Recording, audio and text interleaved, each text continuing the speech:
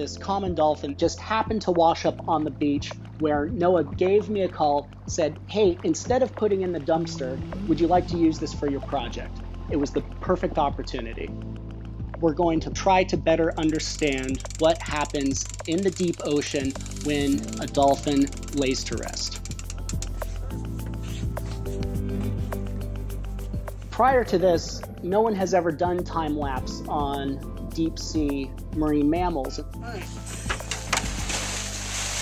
Hopefully these cameras are going to be able to tell the story of how this animal decomposes over time.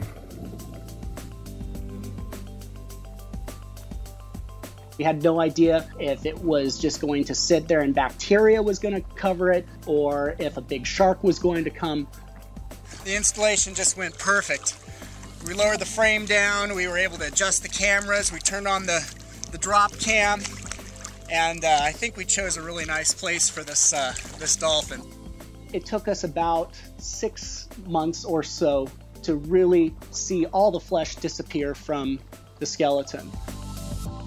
This dolphin became a whole ecosystem playground for lots of different animals, everything from the smallest little bacteria up to larger crabs and eventually octopus and smaller to medium-sized fish. This was no easy task.